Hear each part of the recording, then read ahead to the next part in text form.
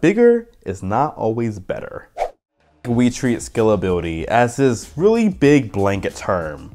Like, you know, server too slow? Scale. Is search query taking too long? Scale. Like, no, Karen, maybe you write better code, you won't need to constantly scale your application. You gotta look into your whole process and see where does it make sense to scale at and what's slowing you down. So what's your bottleneck essentially? So is it CPU? Is it memory? Is it IO speed? Is it network? When it comes to scaling, it's really not as hard or as complicated as it sounds. Thanks to software like Docker Swarm, for example. I'm really focusing on more of horizontal scaling. So basically making more instances of your application running on multiple nodes. So I wanted to scale my simple application across a couple of nodes. So I wrote this very simple Go application, which doesn't do anything fancy. It just calculates a prime number. It's essentially a HTTP server. So you send it a request, and then you just send it a limit. So if you send it 10, it'll tell you the amount of primes between 0 and 10. What I basically did was wrote this application, compiled it, and I put it inside of a container.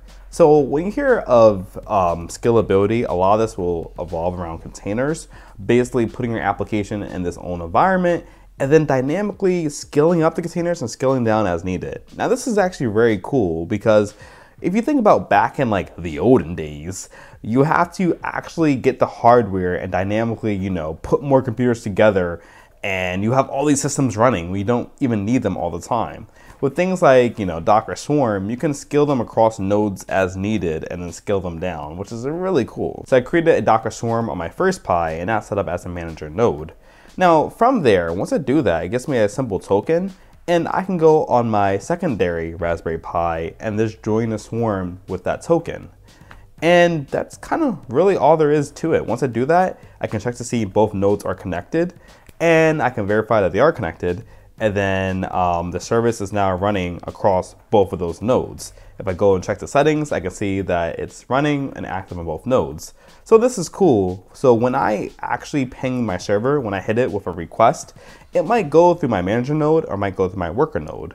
And if I try to send tons of requests using curl, maybe 1,000 times, you can see the load goes to one of the nodes. So it does automatically load balance, which is really cool. Now this only happens though on initiation, and when you scale it, Docker Swarm has this weird thing where if you add a new node, it's not going to automatically load balance, but that's just a side effect.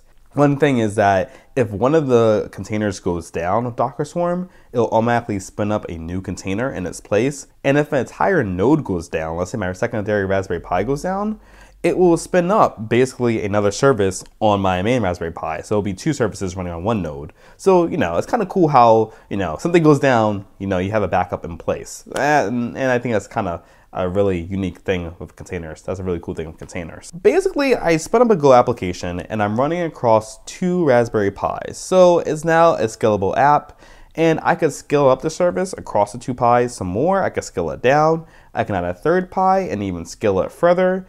And, I'll have, in theory, increased performance.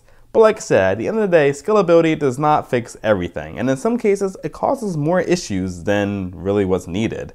So you gotta have to look at this on a project by project basis and see, it doesn't make sense to scale your app. Have you gone through the whole entire checklist and have you arrived at the conclusion that there's nothing else you can do but to scale? Because bigger is not always better.